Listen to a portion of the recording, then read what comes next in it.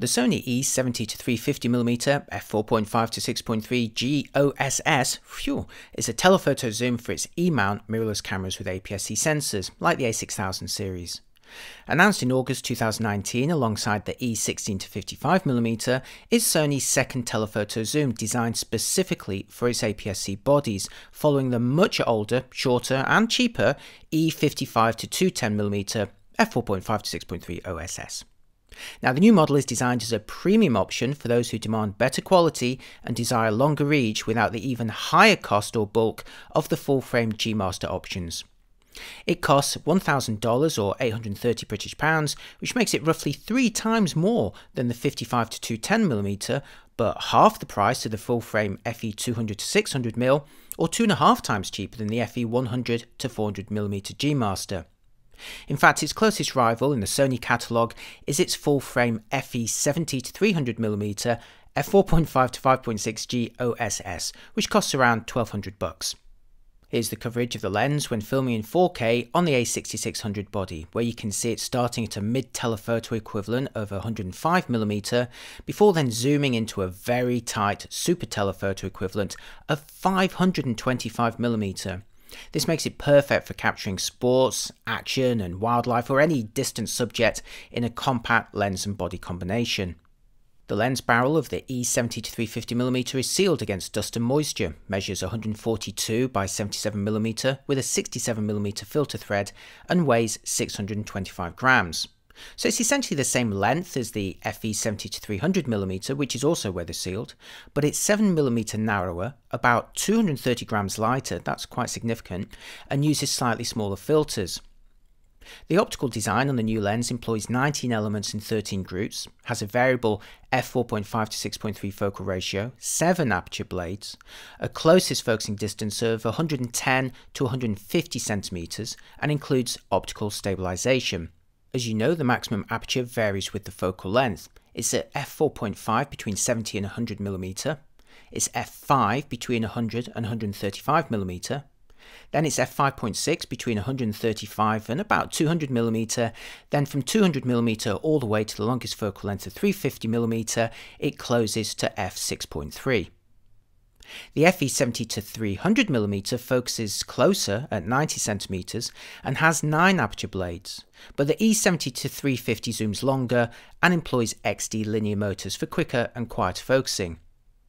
Both lenses have customizable focus hold buttons, switches to enable or disable autofocus and optical steady shot stabilization, as well as locking switches which hold the barrels retracted when they're at their shortest 70mm focal length.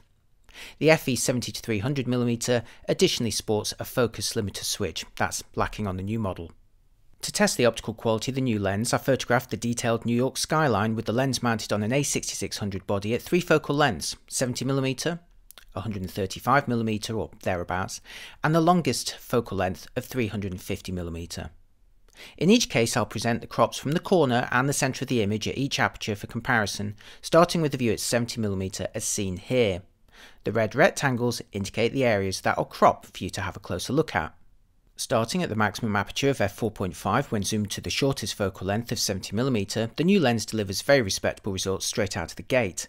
Both the corner crops on the left and the centre crops on the right are packed with detail from the get-go.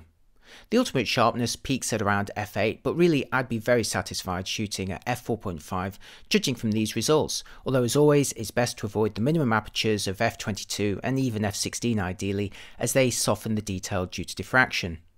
Next for the view at 135mm or thereabouts, and again the areas I've cropped are marked with the red rectangles. As before, the corner crops are on the left and the centre crops on the right, and like the 70mm results, those at 135mm are also looking good from the outset, although at this focal length the maximum aperture has reduced to a fairly modest f5.6. I'd say there's minimal benefit here to stopping down in terms of sharpness, but again, closing to f16 or smaller will soften the image due to diffraction, so watch out for those. And finally, the view at the longest focal length of 350mm, where the maximum aperture has fallen to f6.3. As before, the corner crops are pitched on the left and the centre crops on the right. Many telephoto zooms lose contrast at their longer focal lengths, but the E70 to 350mm is still looking respectable at 350mm, even wide open. It arguably improves a little, closed a tad to f8, but I'd still be happy shooting at the maximum aperture across the focal range of this lens. Once again, I'd avoid the minimum apertures, indicated by the largest f numbers, to avoid the softening effect of diffraction, but this applies to all lenses. While it's fun to grab tighter than usual views of urban and natural landscapes, longer lenses will generally be used for sports and wildlife. So here's a bunch of bursts I shot with a 70-350mm mounted on an A6600 body and mostly at the longest focal length. The combination of an XD linear motor driven by the A6600's broad phase detect AF system and real-time tracking makes it easy to lock onto a target and keep it in focus even at the longest focal lengths. Now, the f6.3 focal ratio at the long end isn't going to really challenge the system as much as more expensive, brighter and heavier lenses, but it was still nice to see how effortlessly the system operated, delivering bunches of focused images. If you can't stretch to the 200-600 or 100-400 and don't need full frame compatibility, it's a great choice for sports and wildlife. Now for a few more samples shot with a 70-350mm on an A6600. As you've seen, the lens is quite capable of delivering sharp results across the frame, across its focal range and at its maximum, albeit fairly modest apertures. Sony's AF algorithms ensure faces and even eyes are recognised as soon as they're in range, making it easy for you to lock onto a subject whether it's a pro athlete or just your kids in the park. And again, while the maximum aperture isn't going to win any contests in terms of brightness and shallow depth of field effects, it's still quite possible to achieve a reasonable amount of blurring in the background, especially if the subject's close and the lens is fully zoomed in. In conclusion, the E70-350mm is an attractive lens for any Sony APSC mirrorless owner who wants reasonable reach for sports and wildlife without the cost or heft of the really big guns in the system. It may not attain the ultimate reach, sharpness or brightness of the 200-600 or 100-400, but it's less than half the price, not to mention considerably more manageable while still delivering respectable quality and focusing speed. Now if you're thinking of going full frame in the future, then the FE70-300mm makes more sense and only costs a little bit extra. And if you don't mind the heft and possibly slower focusing, then Sigma has a number of very affordable and long zooms in its catalogue.